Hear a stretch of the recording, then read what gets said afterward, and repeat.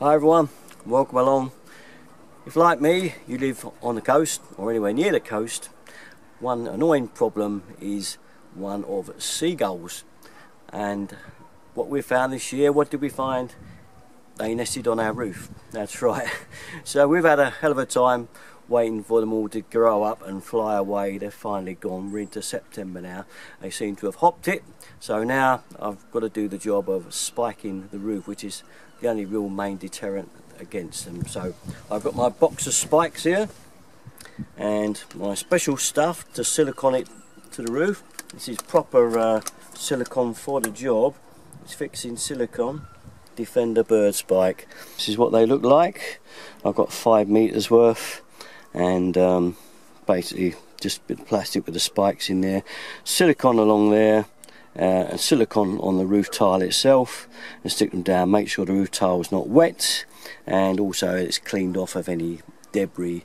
It's got to be kind of clean surface to go down, and then that adhesive that we got there, that mastic for these will stick it really good. So to that end, got to go up and start on it. Okay, Alan's scraping off the ridge of the tile, making sure it's clean. You can see that he's already put one down.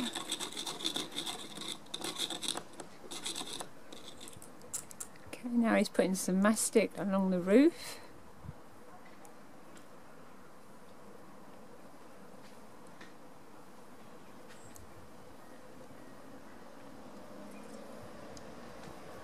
And now he's applying the glue to the actual bottom of the spike, that ridgy bit along the bottom.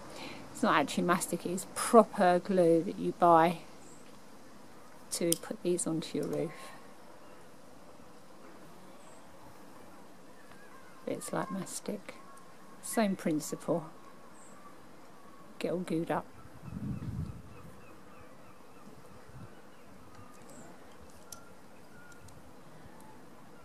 Now he's sealing it round. Make sure they stay in place.